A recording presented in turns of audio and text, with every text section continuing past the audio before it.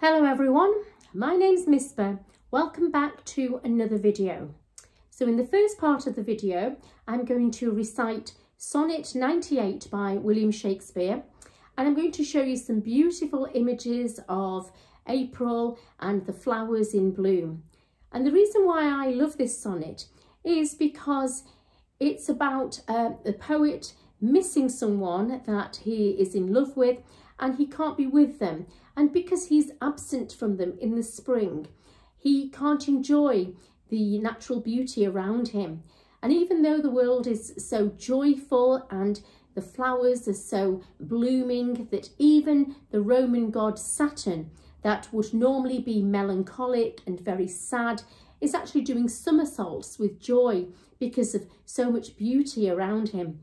But the poet, he may as well be in winter time, because to him all these flowers and their colours, everything seems false and he can't enjoy them. To him they are imitations of the person that he would rather be with.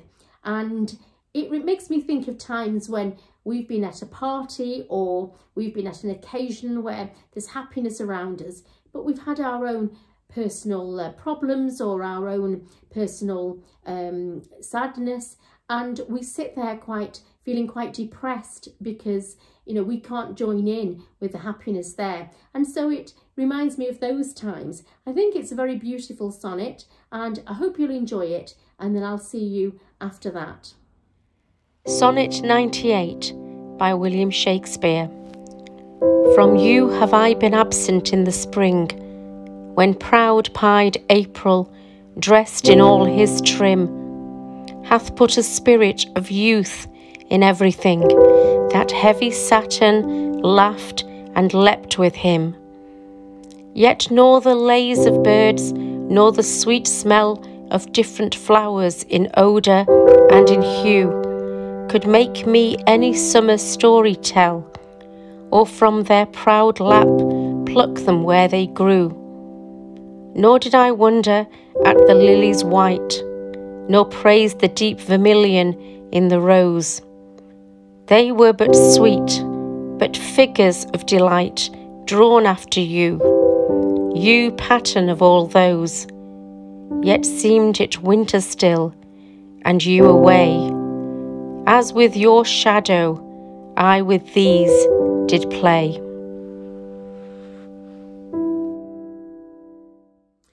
Welcome back. So now I'm going to share with you a visit I made to a town called Bakewell. It's a market town in Derbyshire. So it's near the Peak District. It's situated on the River Wye, and it's really relaxing to walk along the river when it's a beautiful spring day.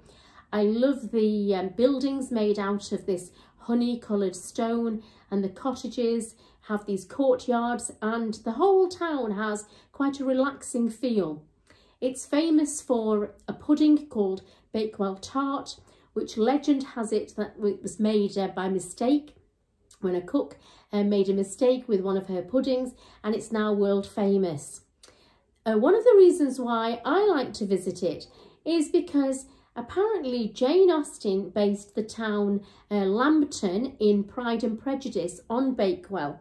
And so I like to think of this link with one of my favourite novels, and I like to think of Jane Austen visiting Bakewell and using it for inspiration in her book. So I hope you enjoy that second part of the video. Hope you find it interesting. Thank you for watching. See you next time.